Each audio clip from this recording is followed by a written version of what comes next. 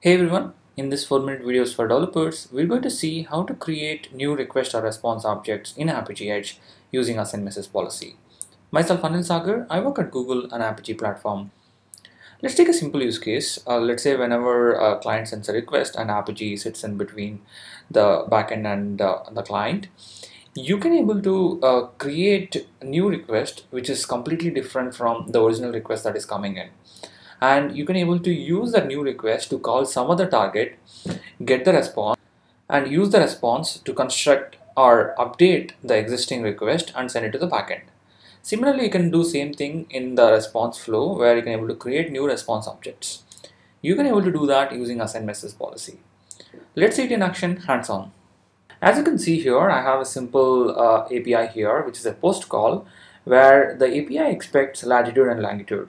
Let's say the client is actually sending a city name, but the backend is actually expecting a latitude and longitude of that particular city.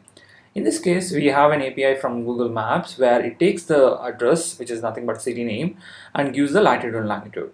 So how can you construct a new request and make an API call to Google Maps when the client is making a post call? As you can see, the target expects the post call and the client is making the post call, but the Google Maps is a get call. So how can you create a new request in Apigee Edge to solve this problem?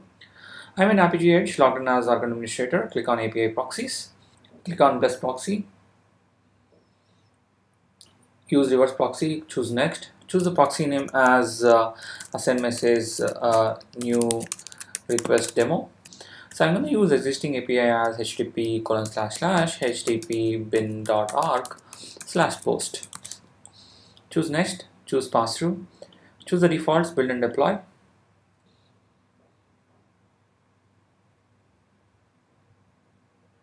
So I'm going to click on develop, go to preflow, click on best request. I'm going to use a send message policy to construct a new request. So I will say am Google Maps request, click add, remove everything except set. So I'm going to remove everything except set. Since I'm creating a new request, I will say assign to create is equal to true request, and will give the name to the request object. So I will say it as Google Maps request / assign to. So we have to construct the request. So first thing is we need query parameters. So I'm going to construct a query parameter. So query parameters, so query parameters and then query param.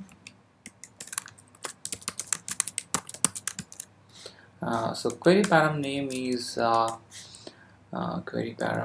address, and value will be taken from the form parameter that we are sending, request.form_param.address. As you can see, we are translating the form param into query param to this particular request, and we have to set the verb. So verb will be post. So verb will be post call. What will be get call? We are getting a post call, but we are making get call, and let's attach a service call policy to make an API call to Google Maps. So I'm going to attach the service call out. So I'm going to take the endpoint here and update it, and then click on add. So I'm going to take the newly formed request and give it to this particular service call out, and then save the API. Let's see it in action.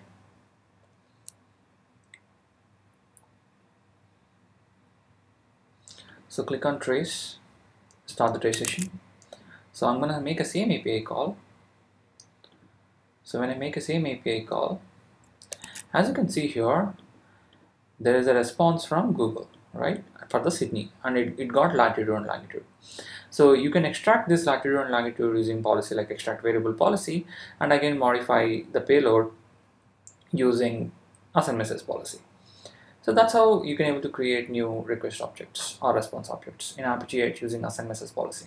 Please subscribe to YouTube channel, and if you have any question, please feel free to post in community@apigee.com. Thank you.